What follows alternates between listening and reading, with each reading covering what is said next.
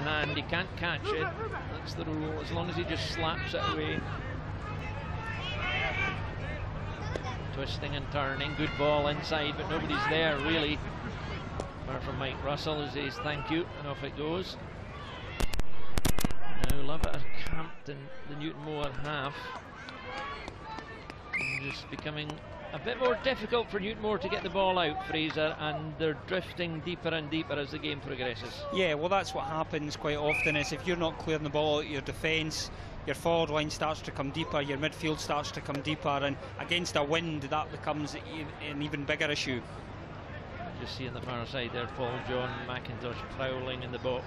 He's very conscious, I think, of the way the team is falling deeper and deeper, because here's another bomb coming.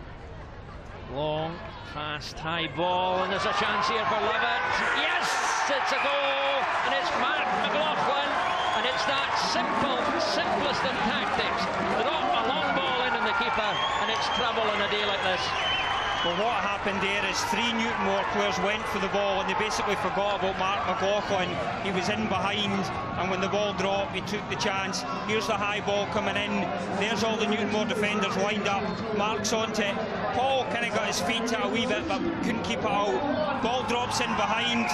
Mark's there, simple touch, and basically what MaLachlan's is